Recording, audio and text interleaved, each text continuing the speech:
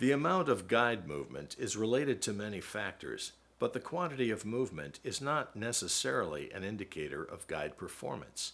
The job of the guide is to ensure that the material is properly aligned on the first roller following the guide. A guide does not have to appear to move a great deal to be properly performing its job. Here are two examples of why a guide will move and some indicators of how much movement you will see in each scenario.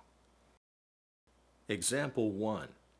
The roll being unwound has a near-perfect edge with very little variation in the lateral position of the edge of the material on the roll. However, this near-perfect roll is shifted 0.5 inches left on the shaft of the desired alignment on the processing machine.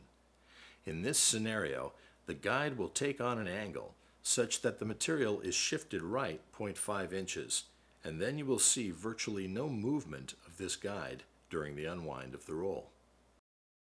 Example 2.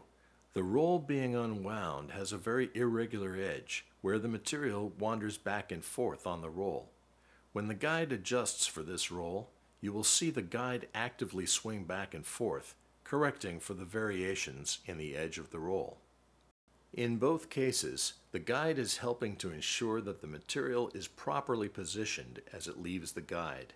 In one case, the guide makes a single positional adjustment and then hardly moves. In the other, the guide needs to constantly adjust position for the wandering edge. The significance of these examples is that the guide is performing its job, regardless of how much it appears to be moving. Contact Fife for more complete information about web guiding and output material quality.